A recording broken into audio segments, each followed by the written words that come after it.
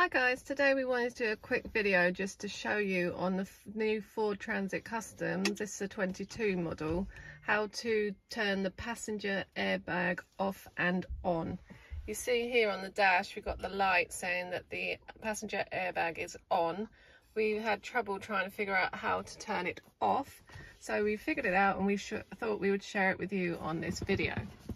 So first of all, on the steering wheel you have to go to that menu button with the three lines and the dots. So you press that, and then on the display is where you've got your settings. So you've got your settings here. You scroll down until you get to advanced settings. Then you select OK on the steering wheel, and then on the display again you scroll down until you get to vehicle.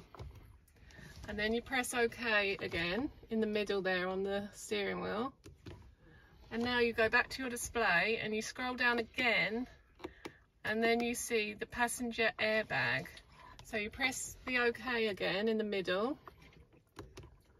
And now you've got the option to use your up and down arrows for on or off.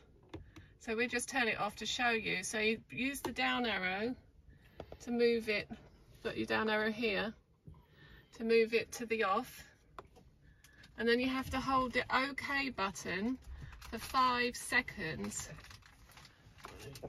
So if you counts it down 5 seconds, and then if you look here on the dash, it's off.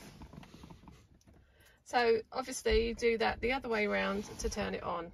So that's just a quick helpful video to show you how to do. So we're going to put it back on again now because we want to keep ours on. So you move it with the arrow, then you press the OK button 5 seconds. It says passenger airbag on. Go back to the dash, and there it is. Helpful video for you. Hope you like it. Give us a thumbs up.